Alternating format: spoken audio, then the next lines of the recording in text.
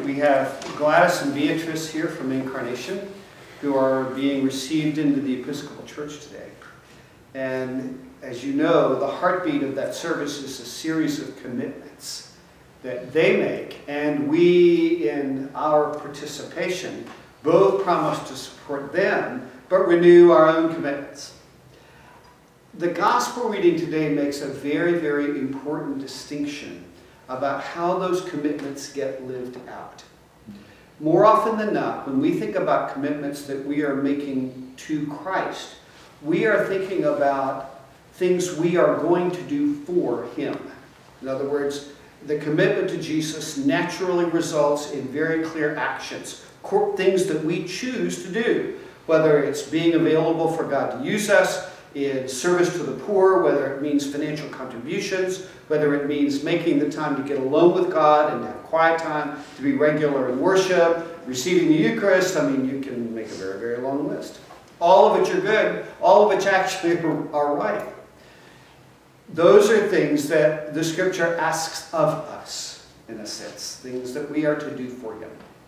But Jesus says something slightly different. He does in no way undercut the call to do for. But in this passage, Jesus talks about not doing things for Him so much as doing things from Him, out of His sustenance, out of His presence. In other words, and I would even go so far as to say that it is the doing for that actually results from the doing from, and not so much the other way around. Here's what I mean by that.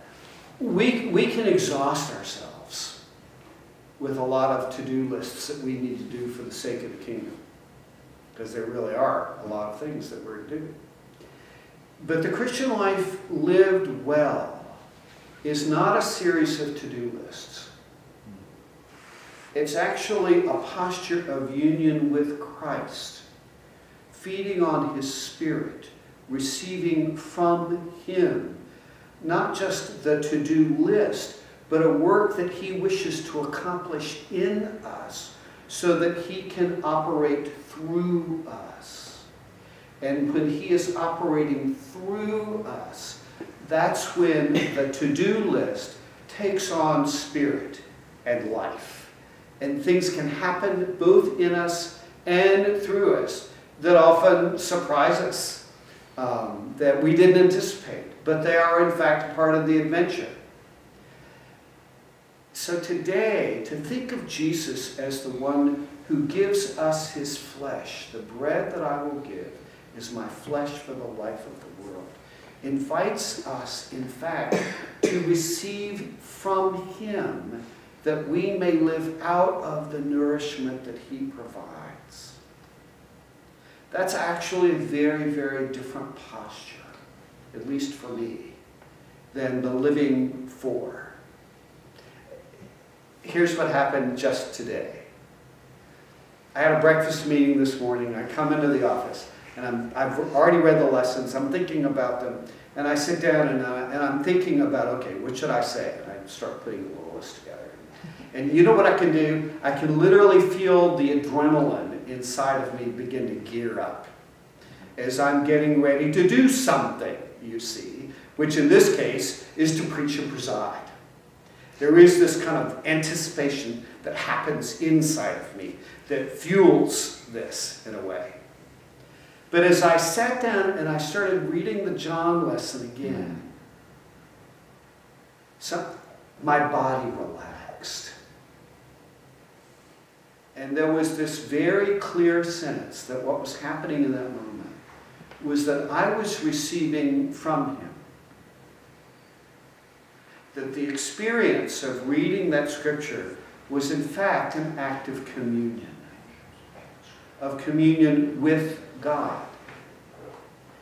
And realizing in that moment, in that act of communion and the read Scripture and the commentaries, that God was inviting me into something more than doing the to-do list within the context of this liturgy.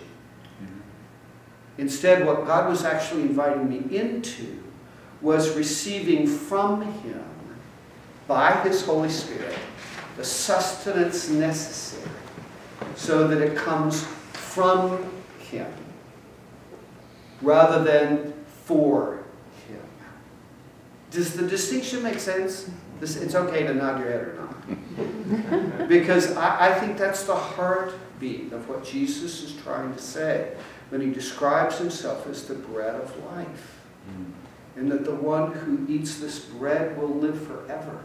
He's inviting us into a relationship that nourishes our souls, that feeds on him in our hearts by faith and with thanksgiving, in such a way that that divine sustenance becomes the fuel out of which we do the things he asks us to do. In other words, it's not a negation of the to-do, but it's from what source does the to-do get accomplished. And it's from him. It's out of what he provides for us, the nourishment that he works within us. So I would say this, that even as we go through the renewal of the promises that are at the heartbeat of a service where we receive these two ladies into the life of this communion, I would want to say that the commitment that is being asked of us is not just the things to do, will you, will you, will you, but it's actually a commitment to somehow, by God's mercy, live in him, live through him. Less adrenaline, more spiritual power. Amen. Amen.